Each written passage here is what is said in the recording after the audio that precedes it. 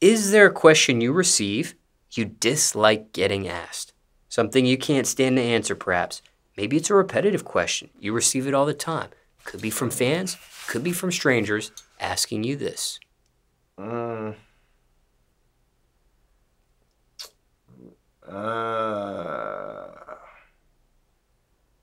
I don't know. They pretty much ask the same questions. You know what I'm saying? I don't have nothing that they really ask me that's,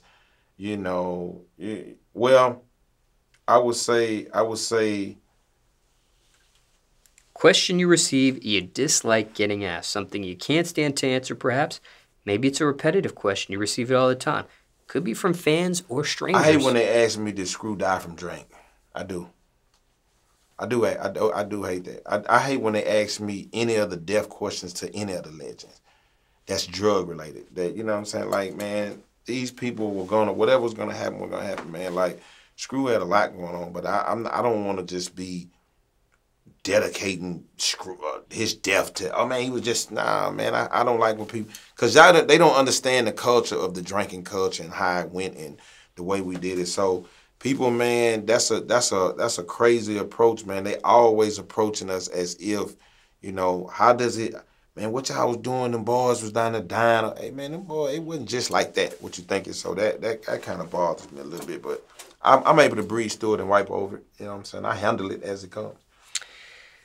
Now, how would you describe DJ Screw to someone new into rap music who is learning its history?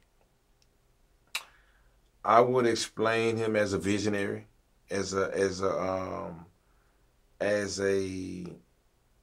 trendsetter and a trailblazer. You know what I'm saying? I would explain him in no different than a game changer. I would like, man, he changed the game. And those would probably be the words that I use: trendsetter, game changer, visionary, the first. And I would explain him because trying to explain the craft and what he did, they probably never understand. You know what I'm saying? They not even from that kind of time, of scratching and none of that period. We so far past the vinyl too. So I wouldn't explain. I would just more explain it to him how he's a game changer.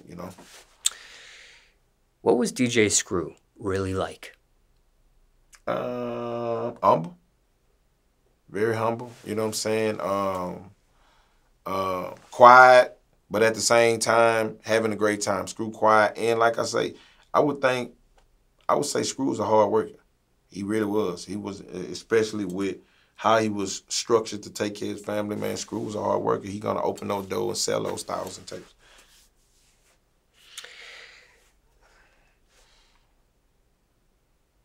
And for time reference, it's June 2022 now.